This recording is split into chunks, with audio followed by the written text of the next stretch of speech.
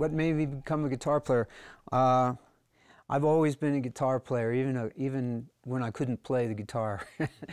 Because my mom, when she was a child, played the Hawaiian lap guitar for a short while. And we had her old Oahu acoustic Hawaiian guitar in the house, so I was always plunking on that. And back in the 50s, of course, when Elvis came along, that's all I needed. And I just always had a guitar in my hand.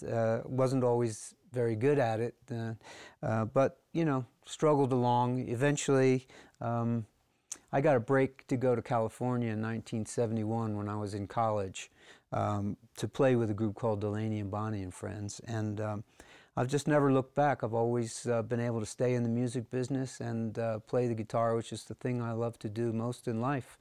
And so my influences have been so wide and varied, it's hard to say, but starting off the aforementioned Elvis and Scotty Moore, later Ricky Nelson on TV with James Burton on guitar were big influences.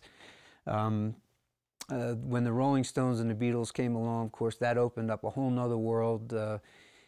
They were kind of doing our music, and a lot of music that we sort of either took for granted or didn't pay close attention to. All of a sudden, we started paying attention to, and we got a little more knowledgeable about the blues artists here in the States, and I really did. I started studying the styles of, you know, B.B. King, Freddie King, Albert King, Magic Sam, Elmore James, God, you know, the list just goes on and on. With every album, it was like going to school. You'd spend months with that one record and learning that style or the gist of that style, and then trying to fuse that all together into something that made sense.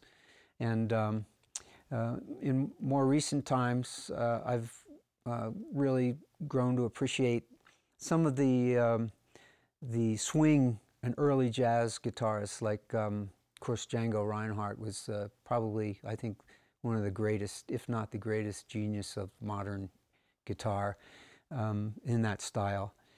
And you know, Les Paul, Charlie Christian, that type of thing. I also love world music, so I listen to a lot of instruments like the sarod and the sitar. I love Indian music. I love belly dance music. It just goes on and on. I wish I could live 10 lifetimes so I could take it all in and master it all, but of course I can't. So I'm never bored with the guitar. It's always been my constant friend and companion, and it's always been my salvation. And so I feel really fortunate about that.